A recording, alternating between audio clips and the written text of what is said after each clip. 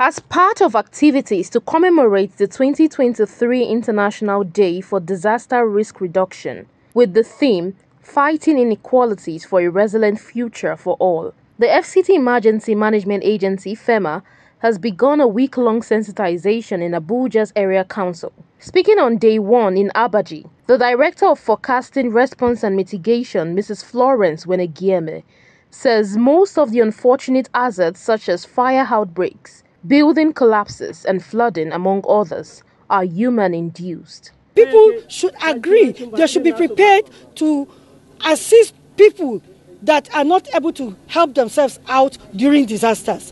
When disaster happens initially, you find that everybody is just running for his dear life. But the United Nations General Assembly unanimously agreed that globally, when disaster happens, all the people involved must be taken care of.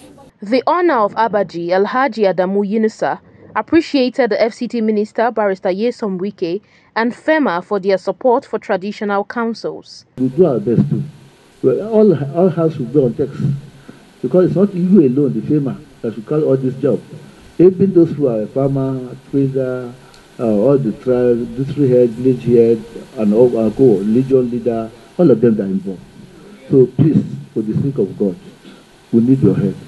We need awareness, make government close to our people. FEMA equally stressed the need for residents to pay attention to the advice of FEMA and other disaster management experts on ways to prevent human-induced disasters.